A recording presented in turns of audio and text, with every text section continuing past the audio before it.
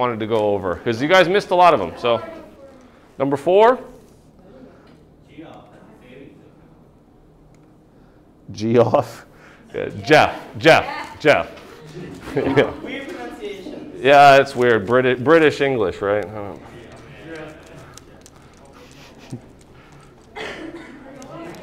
Okay, so let's take a look at this one. Gia has a savings account which pays 0.3% interest every month. He had 1,200 Great British pounds in his account on January 1st. They want to know in what year will he have double his original savings account. And I must admit, when I did this morning, I got the wrong answer. Uh-oh. Because I didn't look that carefully. It was 0.3%, and that threw me off. That threw me off. So I missed one. I got 7 out of 8. Johnny should be up here teaching, not me, because he got 8 out of 8. Okay, so where do we start with this problem? Well, what we should probably start is with the formula. What was the formula again? Future value equals present value. 1 plus. Now what is R? 0.3 over every month.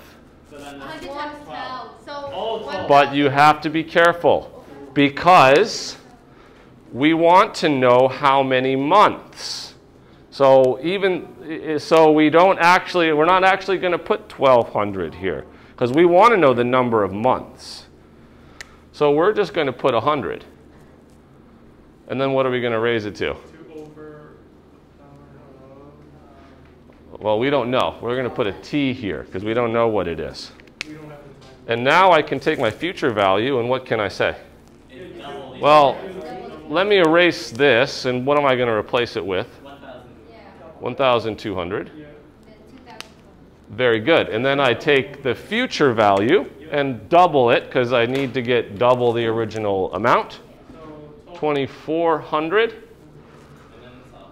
Okay, now I'm going to simplify this. T equals 1 plus, or let's even simplify it further. 1.00003 to the t. This is where I made my mistake. You're missing a 0. Yeah, I was missing 0, so I got the wrong answer. And so now, how do I solve this? Use your graphing calculator. Yes, use your handy-dandy TI-84 calculator. But before we do that, how am I going to use it? Somebody. What am I going to do to solve this? Yes, you're going to go to your y equals on the top. And you're going to plug in 2 and 1.0003 to the x.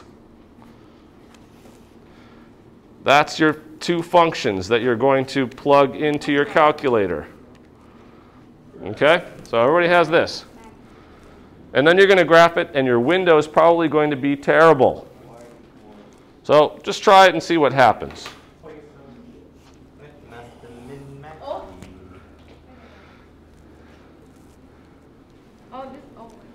And I'm getting this really ugly line here. Oh. Okay. Yep, I'm getting this really ugly line and then a little ugly red line, and nothing is making any sense, right? I can't see anything. But we're going to try it anyway. I'm going to go second trace, which is calc. And I'm going to go to intersect, which is number 5. And I'm going to push enter. Enter, enter, enter. And it's trying to spit it out, and it's got an error. That means that my window is not large enough. So I need to make X much bigger. So go to Window. Wait, what are we doing? Yeah, your X's are probably too small.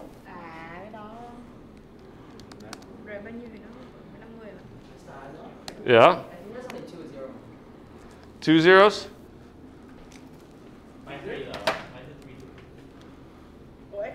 1/10 of 1%. 1% would be here. Yeah, it should be 2 zeros. That's the problem. That's the problem. See, I still, hey guys, I still screwed it up. Can you believe that? I still screwed it up. My problem was I listened to Jack. Okay, we still get this ugly line, but I see now that it is intersecting, and I'm going to do that second trace, intersect. Why is mine parallel? What? Yeah, mine's parallel too. Hey, what? It means I can't. I put it as the wrong. What's I put it this? as the wrong value. What's this? Wait, can I? Wait, what? hey guys, the answer is 232 roughly, 231.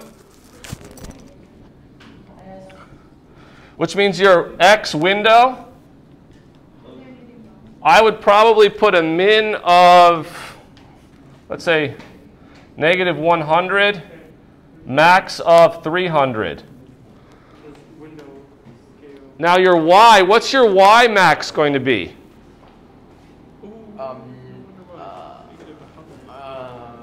Around like over 231. No, your Y, the X, yes, the X needs to be bigger than 231, which is why I have the X max as 300. But what about the Y? How can we know? We can know. Because I want to know when Y is 2. So that means I want 2 to be like in the middle of my graph, right? So for my window, for Y, I'm going to do a min of, let's say, minus 10 and a max of 10. What's the scale though? 1. Wait, but only one? Oh, I see it now. Oh. What's it? Let's see what happens. Ooh, it's looking better. How do we check where it is? How can you do that? Let me see your window.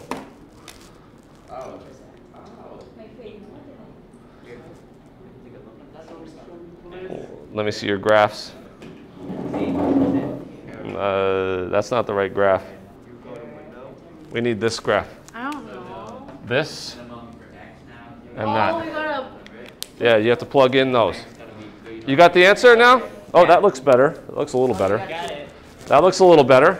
A little better. Oh, you have the other equation in there? Tony, you got to go to somebody with a calculator, man, because if you don't have your calculator yet, then you're missing out on this important info.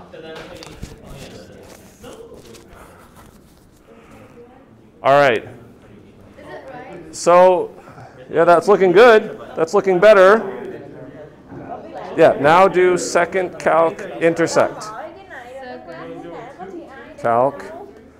Now go to 5, which is intersect. Enter, enter, enter. This first. See? That's the intercept now. And what did you get? 231? Yes. Yep. Okay. And if you do that, guys, you get 231 point what? Brazilian number. Wow. Yeah. What is it, like 33 or something? Okay, guys. Can I just solve it normally Oh, instead of? okay, take a seat, guys.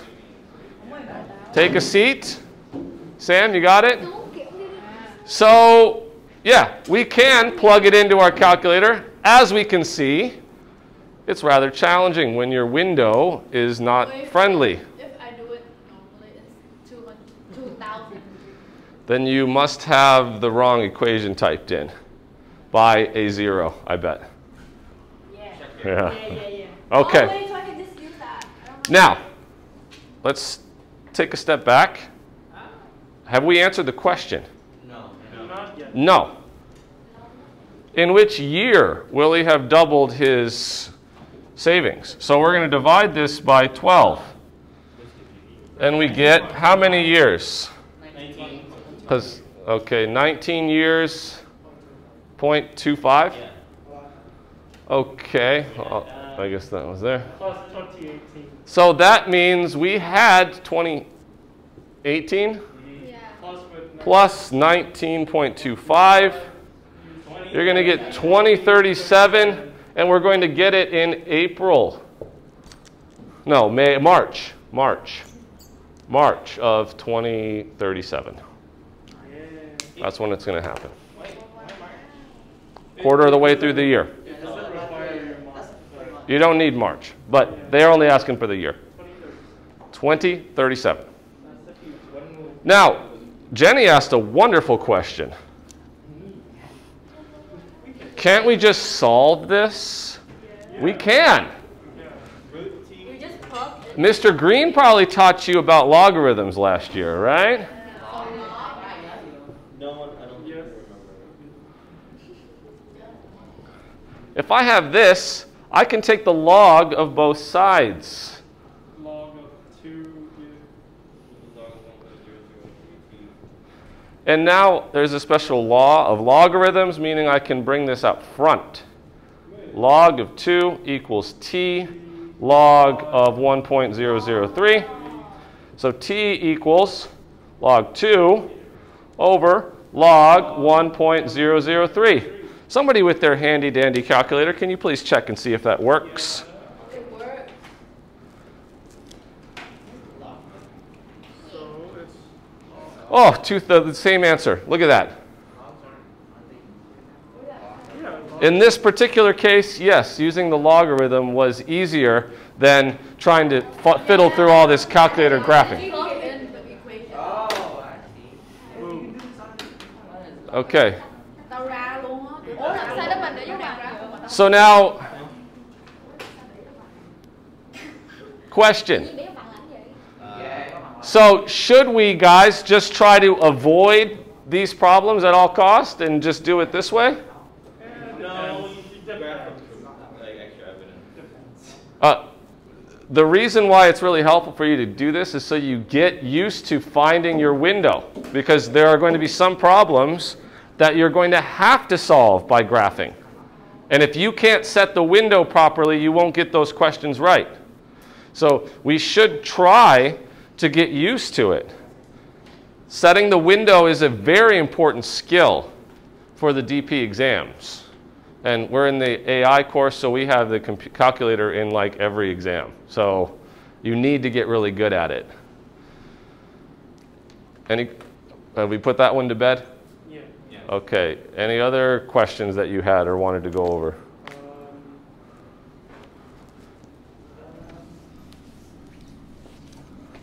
No, the rest are pretty. All the rest were okay? Okay, so, but you guys missed more than that, most of you. So is it just because of silly, like, mistakes or whatever? Try to avoid those silly mistakes, guys. Double check it. Once you get an answer, try plugging it back in. Make sure that it works internally before you put it down as your answer. Cognity is not very forgiving in that way. Okay, so now let's talk about the reading.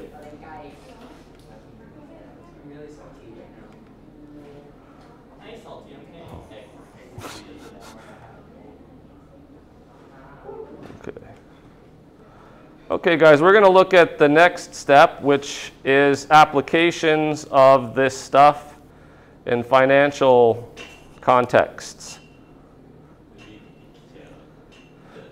So, were there any questions from the reading, first of all? No questions at all. You understand it all? Well, not really on the compound interest. Not on the compound interest? So what is it about the compound interest that was confusing you, Kang? The formula, like for quarter and like half Yeah, year no, and that one, stuff like it's that. just, Like, It's just why so. we have to you just change like the why we equation. have to change the 100 thingy. Okay, well, let's do some investigating on that, because that is a really good question. So let's say you are going to get 5% interest. 5%. All right, and you're going to get that on your investment every year, annually. Okay, now, how would I find out? Let's say I had $100 and I was going to invest it. How do I get what I'm going to get in another year? Times with 100. Yeah, 100. To the 1. To the 1. So I get $105, right? Now, what if I was going to compound that interest every month instead of in a year? It should be, you should have to You add make 5% it every 12 times a 12. year. Because, like, well, let's first think about what's it going to be in the next year. So this is year 1 right here. Yeah. What will it be in year 2? You have to make the This goes over here. price over there, yeah. And times it with the same thing. And I get something else. What is it?